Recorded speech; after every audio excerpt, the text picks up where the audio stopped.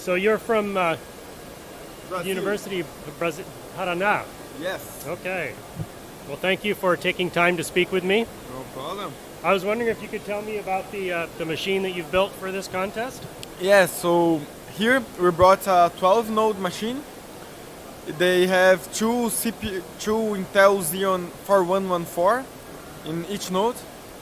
So each one with 10 cores, so we have 20 cores per node.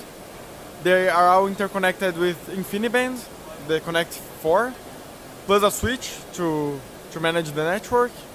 And all of these without GPUs. We couldn't get our hands on GPUs. And each node has 192 gigabytes of RAM and an SSD of, I forgot the value, 140 gigabytes.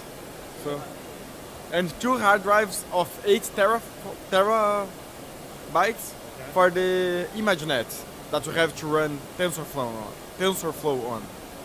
Have you participated in the contest before? I personally have, but in another team, when I was doing a scholarship in Germany, I came here with FAU team. It's on the other side there.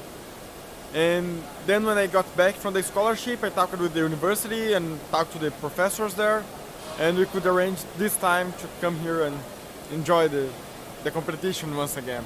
Excellent. I thought I recognized you from last time. So. Yeah, probably from that team. So how's the contest going for you? How are you feeling about it?